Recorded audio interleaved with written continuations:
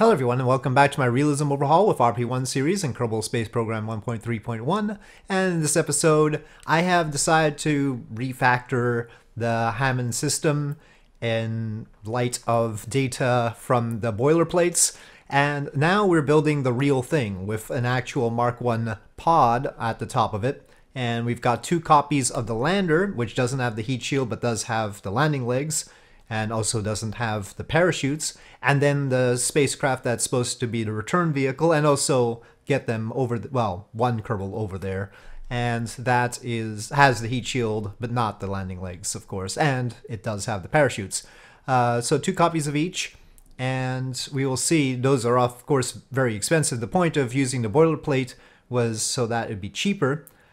These are more expensive because it's an actual pod, and it'll be very costly to roll out. So basically it's more than $1 million that'll cost us if to actually launch all of those four. Now on the lander I decided to finally use the RL-10, and I ponied up for the upgrade, the RL-10 A3-3A I think it is, or if it's A3-3 I don't remember, but whichever one of those it is. And I even did the unprecedented thing of doing the R&D inside the vehicle assembly building, though I don't like that. It doesn't give you much feedback on that. So if you don't know about that R&D option, we can't really light the engines on the pad per se, because you have to be in flight for it to get the data points. So it's not, you can't do a pad test of the engine. There are ways around that that are undermined by the rollout cost situation, of course, but basically the Hammond lander, I'll show you the R&D option in here. So using the RL-10s and two RL-10s on the Centaur stage, as is traditional, and in fact I tilted them so that if one goes out there's a chance it can blow through the center of mass, you know. But there's an R&D option here. It's the RL-10A-3-3, sorry. This research option, I've started it, and I don't know if it's any good or not. I don't think it's going to give us many data units. It's probably more expensive than it's worth, and I don't really see a way to track what's going on with it. Let me check outside. So here, no, I don't think there's anything here to track it either. So yeah, it is what it is. What is this? Palmkim. Why are we spending 91 on integration there? Huh. I didn't realize we had any facility there. What's that about? Somebody's been pilfering our money, it seems. Okay. Well, anyway. But first, before all that, we have one more series launch to go with this Piper C, and then we're going to try once again to fulfill the space station contract with the Station Alpha and Valiant D, and then we'll build the Hammonds and try that out. And I've got a backup Station Alpha just in case here. But yep, series first. Okay, here we go with this launch. I did turn down the volume of the game in the recording, but I don't know if it's going to be good enough or not. We'll see. So SAS on, throttle is up, and ignition. And launch. Okay, J2 ignition. Oh, it failed. Well, we were past max Q in this case. People said, well, it's going through max Q, you can't ignite it. But we were past max Q this time.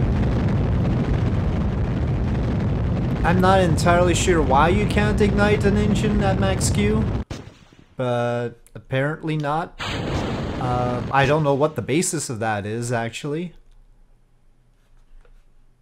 Nope, no clue.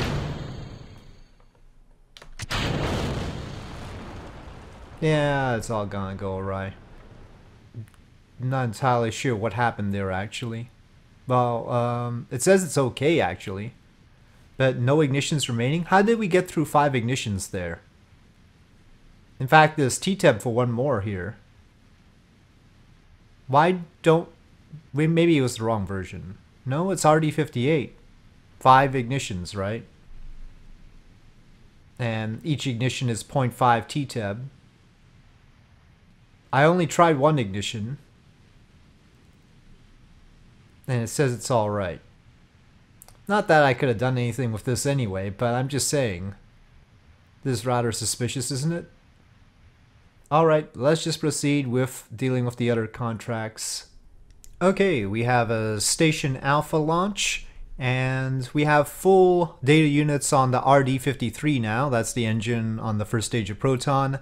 We don't have full data units on the upper stage of Proton, RD-0210, but mean time before failure is 41 minutes, so maybe it'll be okay. It's interesting that that's, you know, a higher mean time. Well, then again, the solid fuel separation motors only last for 3 seconds, so how often are they gonna actually fail? Anyway, yes, and Valiant D will be the ship to dock with this to bring the Kerbals up if it's successful. Alright, ignition. And launch. So yeah, this is the rocket that will cause trouble for me to shout over. Anything with the Proton engines. The Proton engines, I think, are the loudest ones.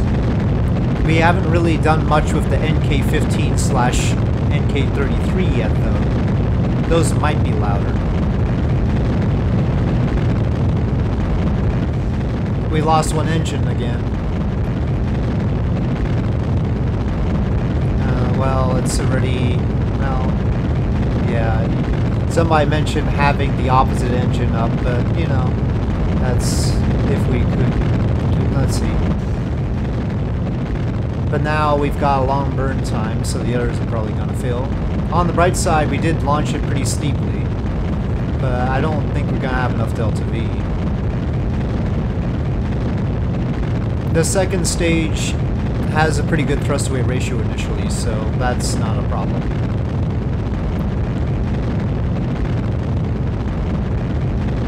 I did pack a little bit of extra, and the station is supposed to complete orbit anyway.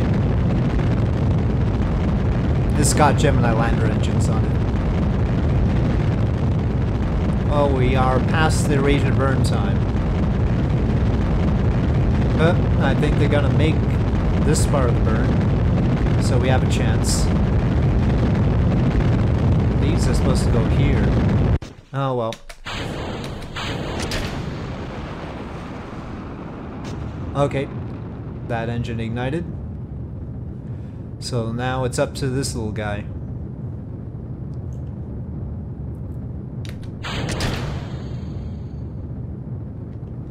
Fairing just protecting the docking port and all. This is the avionics unit. Well, miraculously that stage completed its burn. Let's see if I got anything wrong here. Well, the little Gemini lander engines have ignited. Let's get the solar panels out, but it looks like we are in business. It's just a hitchhiker cam, basically. Not too much else going on here. But that should be enough. Okay, we are in orbit, but let's put it into a more proper orbit. And still want to correct the inclination. We're trying to line up with the moon as far as the inclination is concerned. Okay, let me see what I can do to fix the inclination right now. And finally, it's all good. Let's construct the Valiant D for docking and bring it up here. Oh dear, this still uses the messed up fairings with the bad shaders, which I don't know why they exist. But anyway, let's target our station, such as it is. I think that's supposed to be it, but it's... I can click on that one. I can click on that one. I can click on that stuff. But it's not really letting me click on the station. lining the station up with the moon helps, because I can just get into that orbit first, but this is weird, right? I mean, why should... The one thing that we want to actually target is the one thing we can't. Okay, well, unfortunately, these two will be on the pad. They're newbies. A pilot and an engineer. No stars yet. Aruki and Lauki. Fortunately, we are using reliable engines here. We've got the H1s, which are very good. The LR-105, which is very good. And then the AJ-10 Advanced on the service module.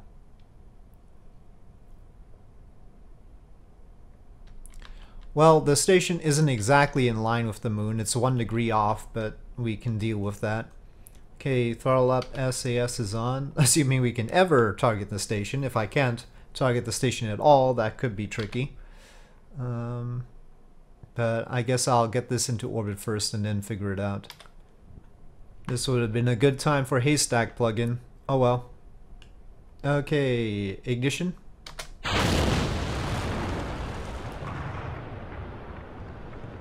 And launch.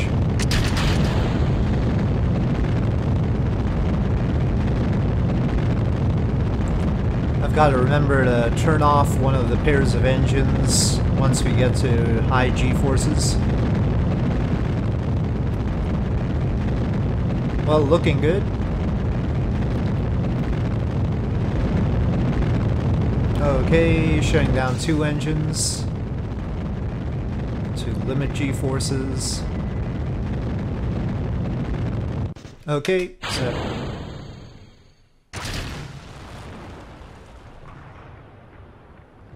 Okay, LR-105, not 109, 105. Okay, we are finishing up the orbital burn, but we still haven't targeted our target yet. So, well, fortunately we have a lot of fuel available to do corrections, but this isn't great. Okay, 205 by 168, 169 maybe. Alright, come on, separation. Ooh, a little bit of a bump. Uh-oh. We have a serious problem. Why is that? Why did that separate? Oh, things were not on the right node. Oh dear. Well, we can't dock to the station, but we can get them to the station, and they'll need to be rescued. It looks like. I think... yeah, I have no idea how I managed this. That took some talent right there. Okay, I did not see that coming. Yeah, so they'll just have to EVA out to the station. But it's been an interesting time with not being able to target the station at all. So I'm going to go back to the tracking station after getting this all set up. And then we'll see. Fortunately, 10 days worth of food, water, and oxygen. So, you know, even if we take our time rendezvousing, it should be okay. And we do have a backup propulsion system with these 2 kilonewton thrusters. That's nice. Just in case the AJ-10 Advanced has some sort of issue, but it doesn't have a test flight configuration. Okay, it's very finicky, but I can set a target like that. Only this... one little point right there. If I hover over any other part of it, it doesn't want to select it. I think it has to do with the fact that it has the target box around it. Anyway, but we can do that. Relative inclination is actually not bad. So we'll just try and catch up. Technically it's behind us, but I think it'd be best to just stay in the lower orbit and catch up like this. We did also lose the, whatchamacallit, the fuel cells though, I think. But we're recharging right now. No, it's not going to be enough. So we're going to have to make a very quick rendezvous. Should have just put the fuel cells on here instead of something that would accidentally get separated. We have the fuel cell fuel here. This is actually underfueled. This tank is empty. It's just this much. So just looking to cut the distance to target in half will do the trick. That's good. 1 kilometer, 57.4 meters per second here, and then another 678 once we get there. Should be possible. So let's do that. Now let me check. We have an avionics unit here, so we could probably deorbit this pod. Just to get rid of the space junk. Okay, we continue to approach, but let's review what the contract actually required. Rendezvous with it. Keep at least 2 crew members aboard. For why it's started the countdown, I have no idea. But and then we have to bring them home. I was just checking the bring them home bit. It's still counting down the station, actually. Anyway, well, let's see. I confess the thruster arrangement on here is... Oh, it's probably because we're out of fuel up there. Because we lost the upper fuel tank. And we can't transfer fuel across the heat shield.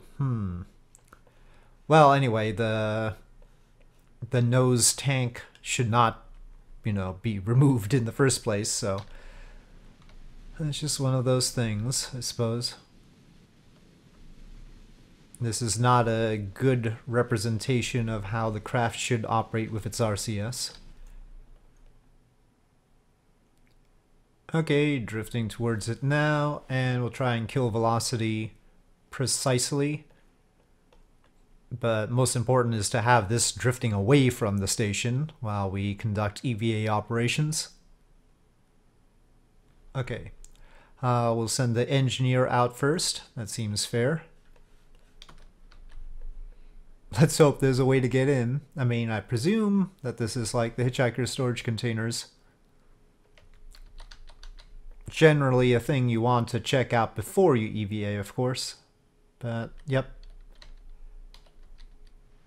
Okay, and board. Got a little bit unbalanced when Lauki grabbed on, but it's okay. Next.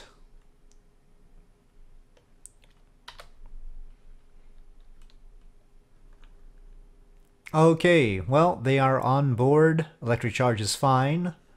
And we have about 88 days. 88 days to get them back home. I should queue up a vessel that's better than the current Valiant D. But let's deorbit this guy. We still have connection. And fortunately it does have automated controllability. So we can just send an automated one of these up to the station as long as, of course, things are properly configured in stage. Alright, deorbiting. That'll do. And let's check that everything is okay here. Well, it's got a countdown going. Basically, we just need to do the return home safely after those 30 days. Alright, let me get a reworked Valiant D queued up, and then we'll see about our Hammond launches. Oh great, I was time warping to complete the Hammond lander, and it turns out that we had an SOI change with the Gotron, but Kerbal Alarm Clock didn't stop it in time. The time warp, I mean. So we might be like right past the periapsis at Mars. I wish when they said they'd take us out. Well, nope, yeah, we're past. Gosh darn it. Yeah, we slung right past our periapsis because it didn't take me out of time warp in time. I need to be more careful about that. But the problem is that the Kerbal construction time warp to complete, right? This warp to complete button overrides Kerbal Alarm Clock, or at least tries to. Kerbal Alarm Clock eventually takes it out of time warp and decides to ask me whether I want to jump to the ship.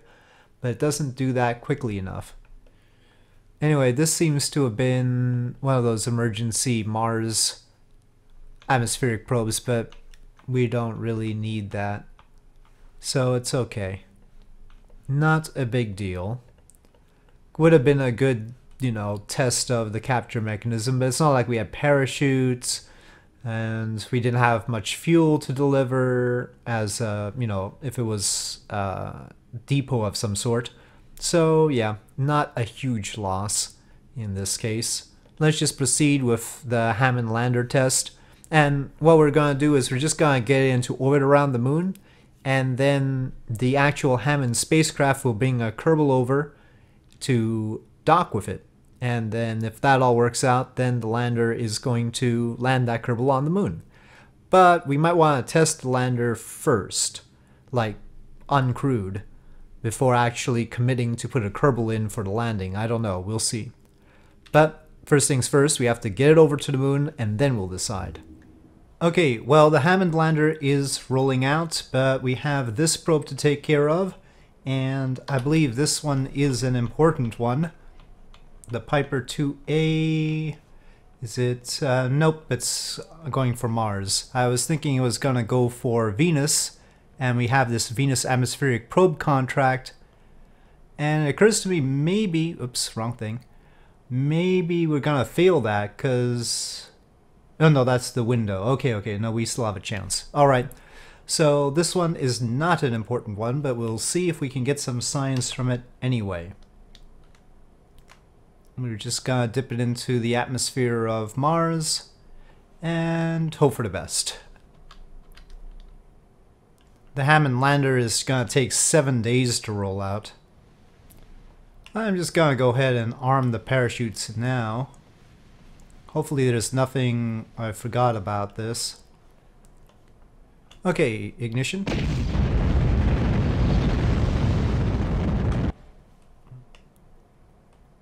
I think this will be good for communications or not.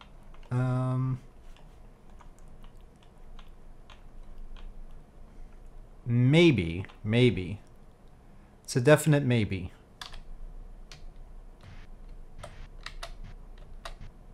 Okay, let's get closer to Mars.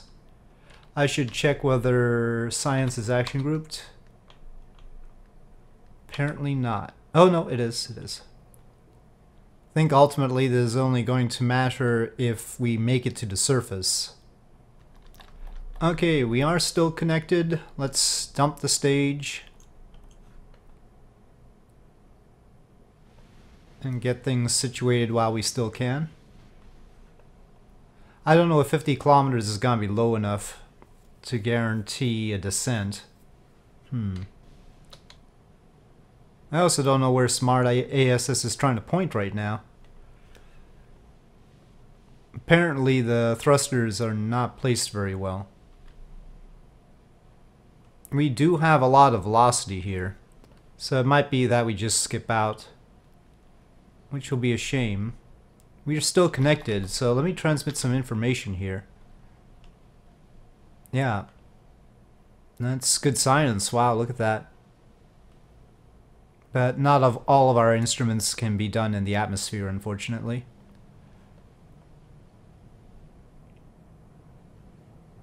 Still, that's sort of important because I think we've run out of technologies that we are researching right now. So we need to visit the tech tree anyway. Currently it is March 30th, 1968, so we are sort of running out of time on things. Oh yeah, this dish was the one that kept having problems. Oh boy. Flying. Okay, new science. Well, I guess we don't have the plasma problem. Don't know why it says below 20 kilometers. We aren't. I like the while flying over Midlands of a Mars. This that thing again. There is only one Mars. It is the Mars, in fact.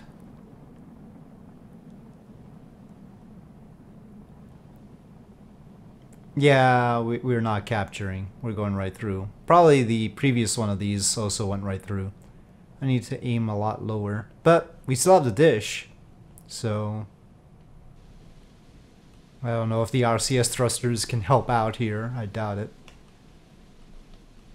I don't know, maybe. We might have a chance. Okay, yeah, we actually captured. We're not gonna come down on this round, but it looks like our periapsis side is good for communications, so upper atmosphere of major craters. Oh, okay, that's not, no, those aren't new. Alright. So, this has so far been a highly successful Mars atmospheric probe. I feel comfortable about 50 kilometers. And after capturing, I don't really care if we go down on this go-around or on the next one. We still have a fair amount of time until the Hammond lander is actually at the launch pad. Okay. Looking good for coming straight down now. Over Olympus Mons, it says. And how's the science around here? Science is available. Yeah, this little atmospheric lander-ish thing has definitely accumulated some good science. So it says we're over Olympus Mons, but there seems to be a whole lot of Olympus Mons on Mars. Since Olympus Mons is there, that's actually Olympus Mons. What the heck this down here has to do with Olympus Mons, I have no idea. They need to redo the biomes of Mars. Why is there Olympus Mons down here when it's supposed to be there? That's Olympus Mons. Oh, we've got parachutes, I think. Well, yeah, we've got parachutes. Okay, well, parachute deployment brings us to 9.4 meters per second. I think we've already done the science here, yeah. So we're just waiting for a landing. 9 meters per second makes it tempting to separate the heat shield, but I don't want to risk it. Oh no, it bounced. Please, parachutes, help us. Okay, don't hurt the dish. Don't hurt the dish. These parachutes. I need to like action group the cut shoot thing. I don't know if this helps or not, but maybe it hurts. I don't know. I suspect it's because of the chutes, but I might be wrong. I mean, there is a slope here. Maybe it's the heat shield. Okay, well, we can do science from here. Rolling though we might be. Olympus Mons is famously big in area. This isn't Olympus Mons, but it is a hill of some sort. Did they use Olympus Mons to represent all mountainous regions of Mars? Is that how it goes? 72 signs for a temperature scan, but we got like a fifth of that for the visible imaging. Interesting. Definitely pack those thermometers. Okay, it seems to be circling now. Okay. It has stopped. It is safe-ish. We want it to get power. Oh wait, it's rolling again. I don't know if this is probably gonna hurt the solar panels. Oh god. Why did it have to start rolling again? Oh! Safe. Okay, extend that one too. And with that, it should be power balanced. Not that it's gonna do anything useful, but just on principle, we like our things to survive if we can manage it. So during time warp, it will be powered. So all is well. Okay, back to Space Center. Okay, that actually took longer than I thought, and so I'm gonna save the Hammond lander and other Hammond business for next time. Also rescuing our Kerbals from that space station, though they are fulfilling the contract, but basically the next Valiantly, the one with the fixes, will be complete in about 30 days, which will be fine. They are clocking their time up there. I don't know if it actually shows that here. It does. It doesn't. We'll have to visit them again to see But by the time that's built, their time should be up and we can bring them back. But yeah, Hammond lander first next time. That can just sit in orbit around the moon until we need to do something with it. Alright, so look forward to that in the next episode. Thank you for watching. I hope you enjoyed this video. If you did enjoy this video, please do press like. If you have any comments or suggestions, please leave them in the comment section below. And I'll see you next time.